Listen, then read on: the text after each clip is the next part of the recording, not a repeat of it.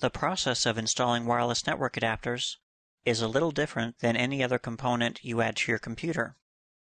Normally, when you install a new piece of hardware, you would install the hardware, Windows would detect it, and then ask you for a driver for the new hardware.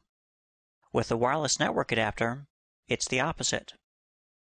The adapters ship with a CD that you put into your computer and install a program.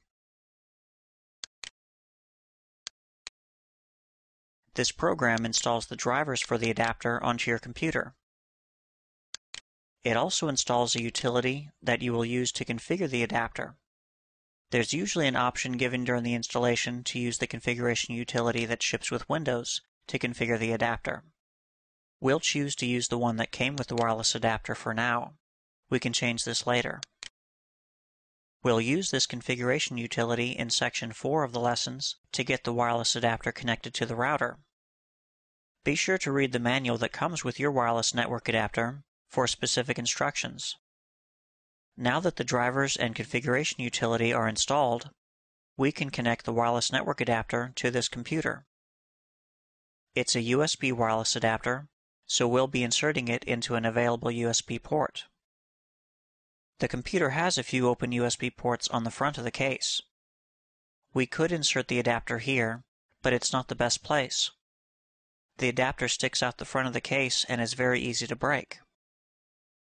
We'll insert the adapter into an open USB port on the back of the case. But there's a problem common to most USB wireless adapters. The adapter is too thick and won't go in next to another USB cable. The adapter ships with a short USB extension cable that we'll put between the wireless adapter and the USB port.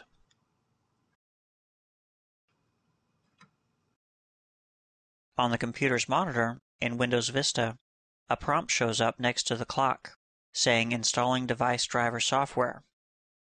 If we click it, we see it searching for a driver for the device that is already available on the computer.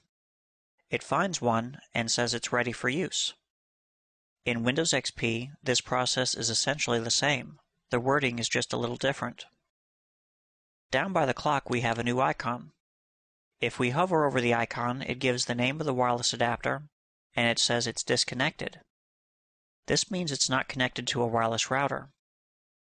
In Section 4, we'll use this configuration utility to connect to our router and get this computer online.